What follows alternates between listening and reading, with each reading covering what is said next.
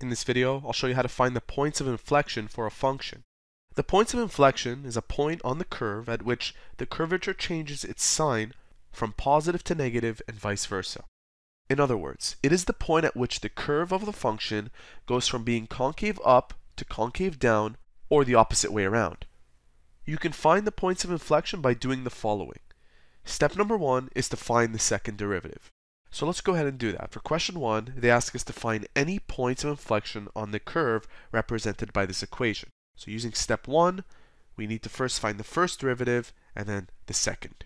The first derivative will be denoted by y prime, and that's 3x squared minus 6x minus 5. I use the power rule for all four terms. This 7 disappeared because taking the derivative of a constant is always 0. Next, I'll find the second derivative. This becomes 6x. This becomes negative 6. There it is. That's my second derivative. Step 2, they ask us to find its critical points. And to do that, we'll set y prime, or y double prime, is equal to 0.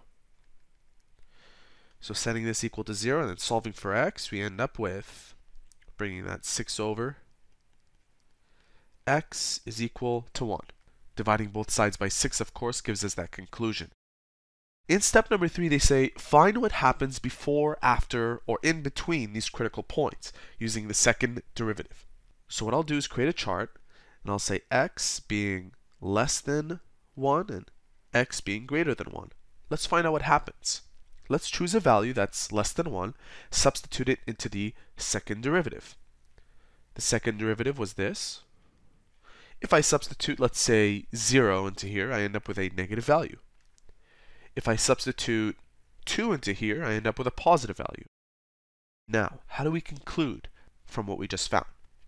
If y double prime changes from negative to positive, as it does, y has an inflection point at the changing point. What this means is that at x is equal to 1, the curve changes from being concave downwards to convex, or concave upwards. Notice the negative and the positive. So before x is equal to negative 1, it was concave down, and after x is equal to 1, it is concave up. Now let me show you a visual of this.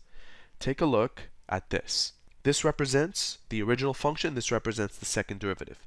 Notice that before x is equal to 1, we had this concave down,